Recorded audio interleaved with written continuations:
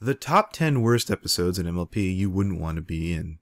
And before you ask, I totally stole this off the top 10 worst anime to live in. And to be perfectly clear, this isn't the worst episodes, not at all. It's just, I love to destroy the idea Equestria is this magical Candyland, this amazing heaven of a place where nothing terrible ever happens. Why? Because I'm an asshole! Suited for success. Imagine, if you will, the same time you decided to help out all your friends at the same time, they all decided to be horrendous pains in the ass. Just imagine it, cause this would never happen in the real world.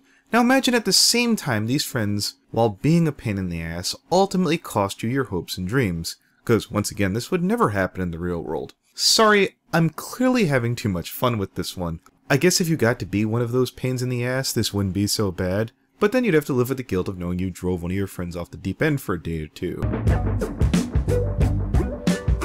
Baby cakes. It's bad enough to be looking after kids, but imagine if those kids had strong magical abilities that you were ill-equipped to handle. I suppose this wouldn't be so bad so long as you didn't end up being in Pinky's role.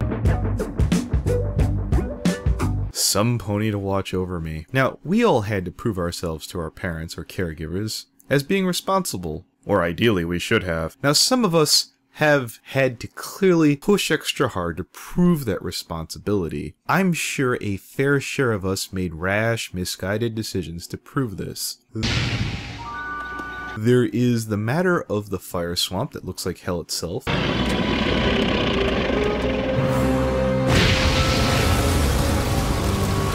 The chimera that looks like a rampaging beast straight out of hell, trying to eat you. And on top of all that, the chimera isn't even charming, so the last word you'll hear in this is the uncultured banter of an idiot arguing with itself.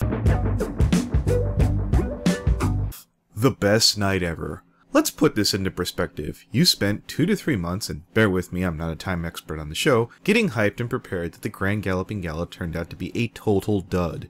Yeah, I know what you're saying. From the outside, that doesn't look so bad. No one is in mortal danger, no one's life is ruined, but this was supposed to be the best night of your life. Only to end up being a big giant bowl of meh. Hell, just imagine 90% of the AAA games released. More the last 3 Star Wars movies, and on top of all that, this is now happening to you in Equestria.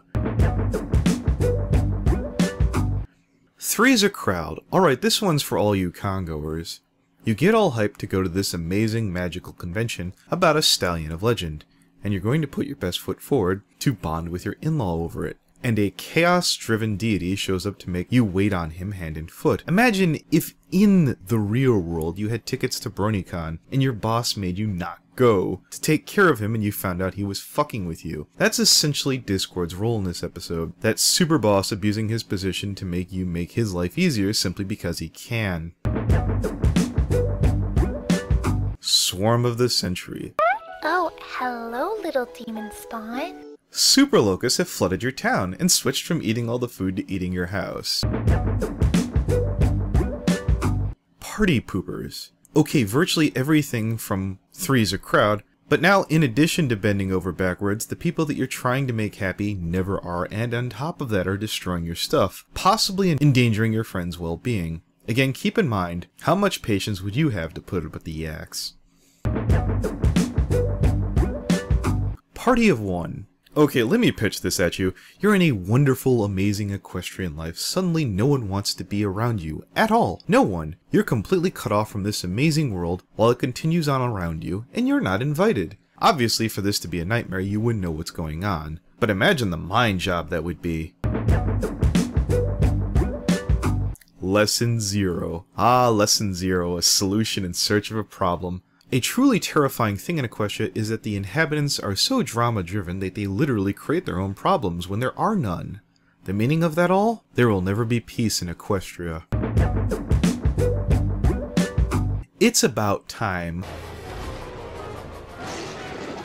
Think about this one. Your future self comes to you in a panic, or much more likely Twilight Sparkle with this problem, using some ancient, possibly forbidden magic to manipulate time shortly after the gatekeeper literally of hell itself shows up in town to wreak havoc. That's the start of your day. We're assuming you don't automatically know the solutions to all of these problems, so there's no merry suing your way through it. I'm sure a lot of you will point out, well, that feels a bit contrived. Well, yes, it would be a virtual hell where practically the worst case scenario happens. So tell me, which place closer resembles Equestria to you?